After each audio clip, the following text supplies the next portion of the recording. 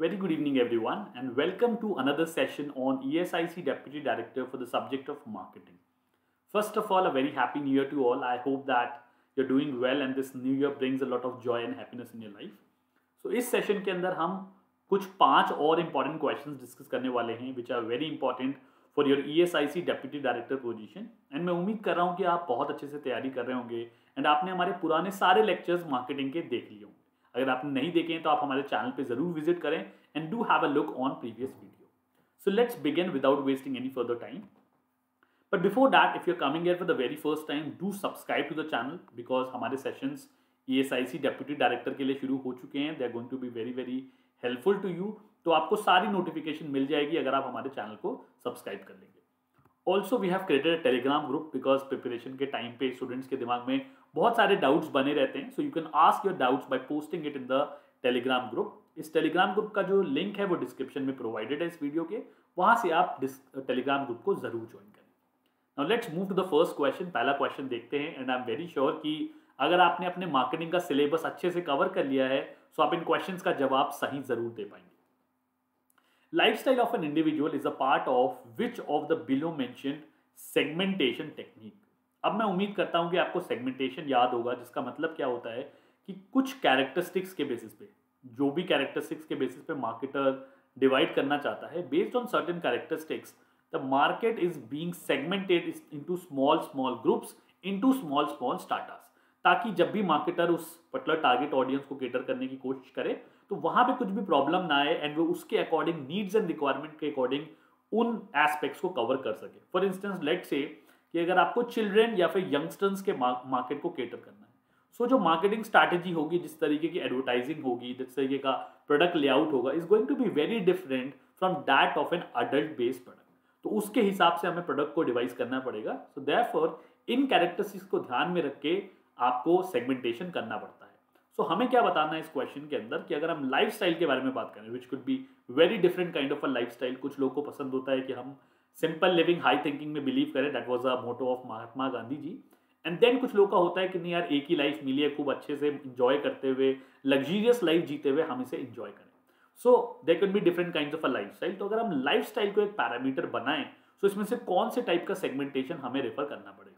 Is it going to be a demographic based segmentation, is it going to be a behavioural based segmentation, is it psychographic segmentation या फिर it is a geographical based segmentation. I am very sure कि आपको इसका answer जरूर आता है. तो please जल्दी से मुझे कॉमेंट सेक्शन में कॉमेंट करके बता दीजिए. Till the time I am explaining these concept. और इन कंसेप्ट को समझाने का मेरा एक ही मोटिव है कि कोर्स में लेक्चर्स देखते समय या जिस भी सोर्स ऑफ मटेरियल से आप प्रिपेयर कर रहे हैं अगर वहां पे थोड़े से भी आपके दिमाग में डाउट्स रह गए हो तो इन क्वेश्चंस के थ्रू इन सेशंस के थ्रू वो 100% क्लैरिटी मैं आपको दे सकूं.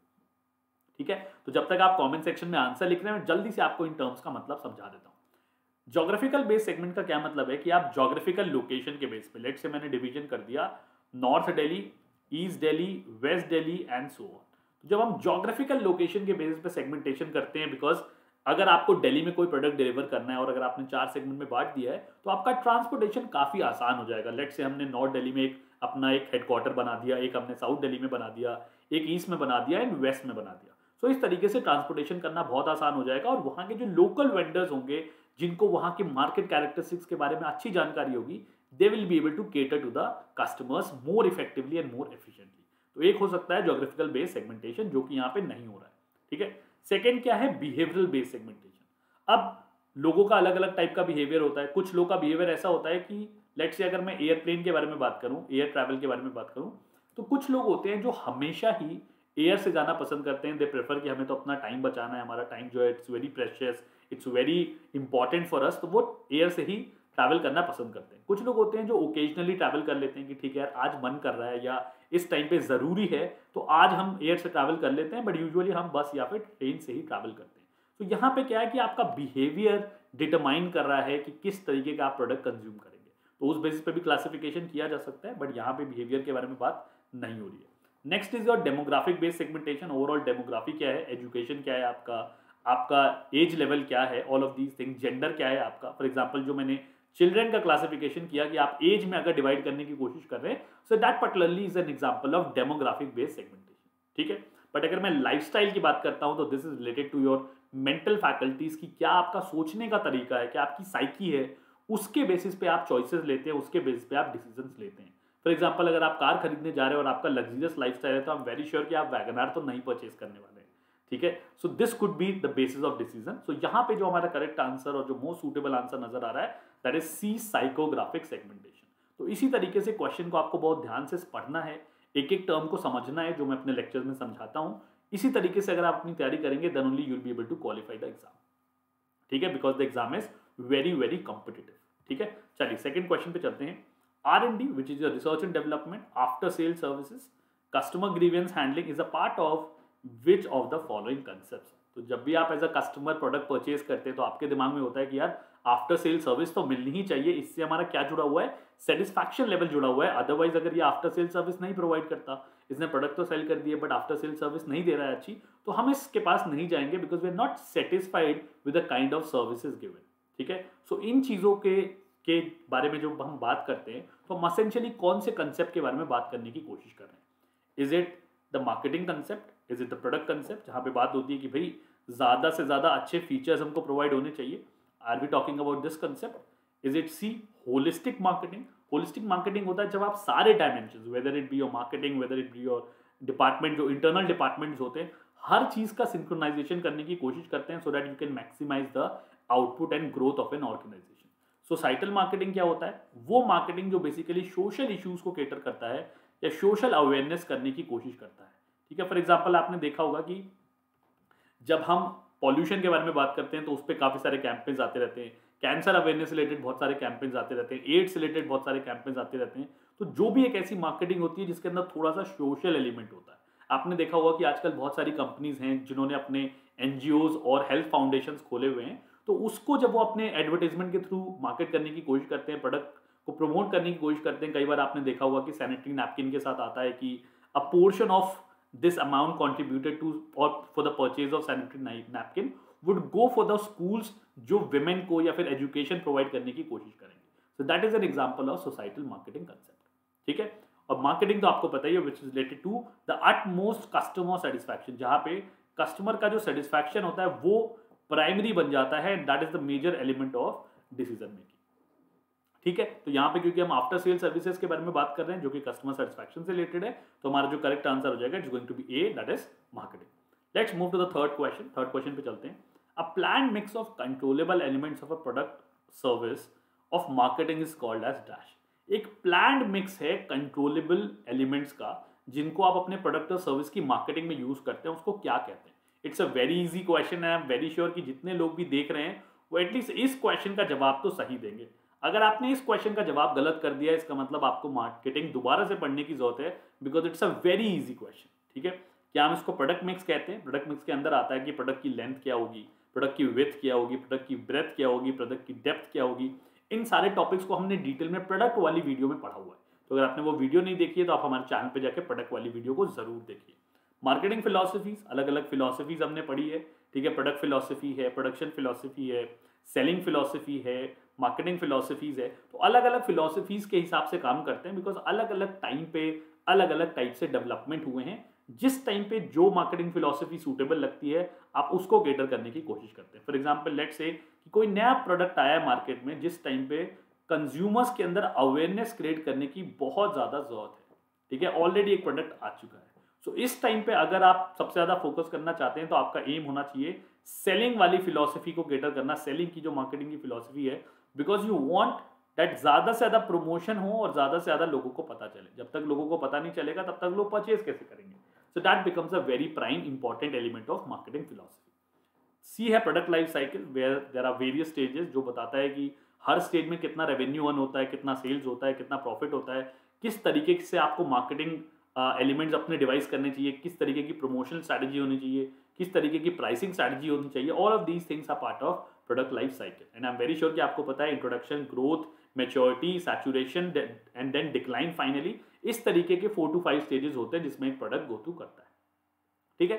Last element is marketing mix which basically comprise of the 4 P's, that is product, price, place and promotion. तो चारों कंपोनेंट जो आपके 4 P's हैं उनको बेसिकली आप यहाँ पे केटर करने की कोशिश करते हैं, उनका एक एप्रोप्रिएट मिक्स डालने की कोशिश करते हैं ताकि आप कंपनी को और ऑर्गेनाइजेशन को बेनिफिट करवा सकें, ठीक है, तो यहाँ पे जो करेक्ट आंसर हो जाएगा, very easy question, is fourth, that is marketing mix. क्यों? क्योंकि हमें कंट्रोलेबल एलिमेंट्स कहे गए हैं, that is your 4 P's of marketing. ठीक है, I hope this is clear. Let's move to the fourth question. A method of achieving maximum market response from limited marketing resources by reorganizing differences in the response characteristics of various parts of market is known as dash। Very very important question. मतलब एक ऐसा method करना है जहां पे आप maximum market response करने की कोशिश कर रहे हैं बाय लिमिटेड रिसोर्सेज। कैसे कर रहे हैं? Bye reorganising differences in response of characteristics of various parts of market. मतलब पूरा मार्केट है, वहां पे आपने अलग अलग एलिमेंट्स में अलग अलग चीजों में रीऑर्गेनाइज किया, किसी तरीके का रीऑर्गेनाइजेशन हो रहा है जहां पे जो भी डिफरेंसेस इन कैरेक्टरिस्टिक है। Please note what is the keyword. Keyword समझना बहुत जरूरी है। आपने मार्केट के अंदर काफी सारे हेट्रोजेनस कैरेक्टरिस्टिक्स देखे। I am writing the word so that it becomes more clear to you. Heterogeneous characteristic देखे, देखिए लिखा हुआ है, और उसके अकॉर्डिंगली मार्केट को डिवाइस किया, मार्केट को प्लान किया, ताकि आप मैक्सिमम रिस्पॉन्स ले सकें फ्रॉम लिमिटेड मार्केटिंग रिसोर्सेज। अब एक फर्ज करिए, एक सिचुएशन समझिए कि आपका एम क्या है कि आप यंगस्टर्स को टारगेट करना चाहते हैं, ठीक है, बट आप कर क्या रहे हैं कि आप जिस तरीके की अपना एडवर्टाइजमेंट डिवाइस कर रहे हैं, that is a very mass oriented kind of a design, mass oriented kind of advertisement, जहां पे आपको सबको केटर करना जरूरी है, या फिर आपका जो मार्केटिंग स्टाइल है या फिर जो एडवर्टाइजमेंट है वो सारी ऑडियंस को केटर कर रहा है। तो अब होगा क्या? यंगस्टर्स मिस आउट हो जाएंगे, अडल्ट हो सकता है उसको इग्नोर कर दें, और हो सकता है जिनको आप टारगेट नहीं करना चाहते हैं वो आपका एडवर्टाइजमेंट देख रहे हैं। तो यहाँ पे हो क्या रहा है कि आप रिसोर्सेज तो बहुत लगा रहे हैं, but you are not able to reach, you are not able to get the benefit out of it. ठीक है, तो हमारा एम जो होता है वो होता है मैक्सिमम बेनिफिट रीच करना, जो कि पॉसिबल है only if you are segmenting the market bye reorganising differences. अभी हमने सेगमेंटेशन टॉपिक पढ़ा है, जहां मैंने आपको बताया था कि कैरेक्टरिस्टिक्स के बेसिस पे आपको चीजों को डिवाइस करना है। ठीक है, तो हमें आंसर तो मिल ही गया, but let's go through the option. Is it after sale service, which can not be the answer. Promotion यहाँ पे नहीं किया जा रहा है। Positioning is basically identifying a position, कि मार्केट में अगर आप किसी एक सेगमेंट में काम कर रहे हैं, लेट्स से अगर मैं ऑटोमोबाइल सेगमेंट के बारे में बात करूं, तो आपके प्रोडक्ट की क्या पोजीशन है मार्केट में। क्या टाटा के प्रोडक्ट्स कस्टमर ज्यादा प्रेफर करता है, या फिर सुजुकी के, मारुति सुजुकी के ज्यादा प्रेफर करता है? What is the products position in the market और इन कस्टमर्स माइंड। ठीक है, so that is what positioning is all about. Position पता लगाने की आप कोशिश कर रहे हैं। ठीक है, सेगमेंटेशन वो टास्क है जहां पे आप रीऑर्गेनाइज करते हैं कैरेक्टरिस्टिक्स के बेस पे, ताकि आप मैक्सिमम आउटपुट अचीव कर सकें with the minimum number of resources. तो हमारा जो करेक्ट आंसर हो जाएगा, it's going to be segmentation. I hope आप सेगमेंटेशन एंड पोजीशनिंग में कंफ्यूज नहीं होंगे। ठीक है, let's move to the last question for today. The attitude based on beliefs, opinion, knowledge और information about the event which employees possess is known as dash. मतलब क्या होता है कि जब भी आपके पास इंफॉर्मेशन आती है, उसके बेसिस पे आप कुछ डिसीजन मेकिंग करने की कोशिश करते हैं, that decides that how are you going to act in a particular situation. तो यहाँ पे क्या कहा जा रहा है कि अगर आपके एटीट्यूड को जज किया जाए किन बेसिस पे, on the basis of belief, आपके पास में क्या बिलीफ रहे हैं, ओपिनियन के बेसिस पे, नॉलेज और इन्फॉर्मेशन, जो भी नॉलेज और इन्फॉर्मेशन आपको मिली है किसी भी इवेंट के बारे में, ठीक है, जो इंप्लॉइज के पास होती है, what is this attitude known as. यहाँ पे कीवर्ड्स क्या है? Knowledge, information, beliefs and opinion. इसके बेसिस पे आपका एटीट्यूड फॉर्म हो रहा है, ये ध्यान रखिएगा।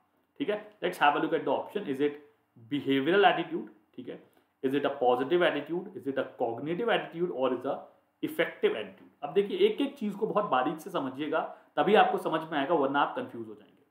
बिहेवियरल एटीट्यूड का क्या मतलब है? This is dependent on your behaviour, how you behave with a particular person, इसके बेसिस पे डिटरमाइन होता है, which is majorly a characteristic of your personality. Of course there are multiple characteristic, but एक important parameter क्या है आपकी behaviour का, कि आपकी पर्सनालिटी कैसे, दैट डिटरमाइंस योर बिहेवियर।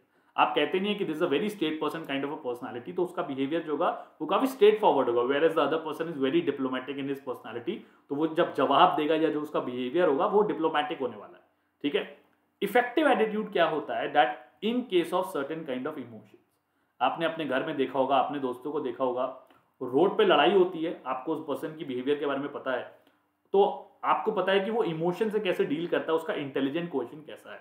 कुछ लोग ऐसे होंगे जिनके बारे में आप डेड श्योर होंगे कि अगर लड़ाई हुई होगी ना तो इसने तो लड़ाई कर ली होगी, वेरस कुछ लोग ऐसे होंगे जिनको आप जानते होंगे कि वो इमोशंस के हिसाब से कैसे एक्ट करता है, क्या वो बहुत अनकंट्रोलेबल हो जाता है। अगर वो कंट्रोलेबल होता है तो आपको पता है कि रोड पे कितनी भी लड़ाई हो जाएगी वो हमेशा कोशिश करेगा कि वो लड़ाई ना करे, उसको बातचीत करके नॉन वायलेंस तरीके से सॉर्ट आउट करने की कोशिश करे. सो हाउ यू रिस्पॉन्ड और how you determine your behaviour और attitude in terms of emotions is affected by effective attitude. ठीक है, तो उसको हम इफेक्टिव एटीट्यूड का कंसेप्ट कहते हैं. ठीक है, तो ये भी नहीं हो सकता, ये भी नहीं हो सकता. अब दो ऑप्शन रह गए आपके पास, पॉजिटिव एटीट्यूड और cognitive attitude. Positive attitude is a very general kind of a thing कि चीज़ों को लेके, लाइफस्टाइल को लेके, किसी भी चीज़ को लेके, इन्वायरमेंट के अंदर आपका एटीट्यूड एक पॉजिटिव एंगल देता है या फिर नेगेटिव देता है. कुछ लोगों से आप पूछिए कैसा रहेगा आपका रिजल्ट, उनका खराब भी एग्जाम हुआ होगा तो उनका एटीट्यूड होगा यार अच्छा होगा, मैं पॉजिटिव हूँ अपने रिजल्ट को लेकर.